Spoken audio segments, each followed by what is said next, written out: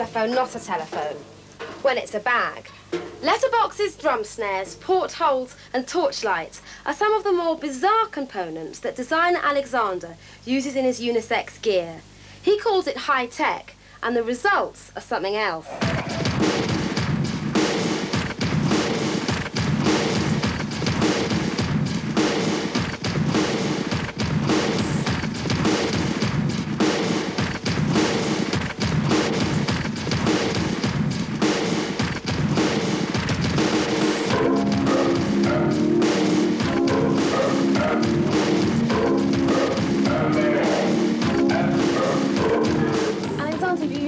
Very strong materials. Why is that?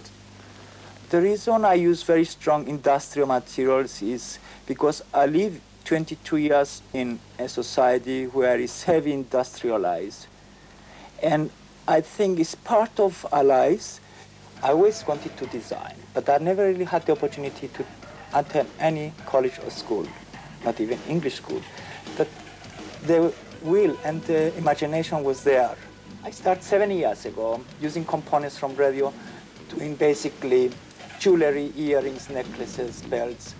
And I thought the color of electronics is so powerful. And at the time I was making my living, I had a small bar in Campton Town. That was 7 years ago, and I thought it was brilliant.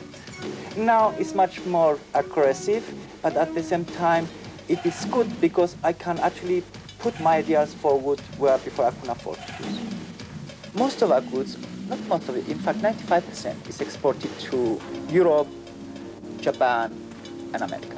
95 is exported, but it's all actually made here, isn't it? Everything is made here, in these premises. All our components are made in this country, apart from importing the leather.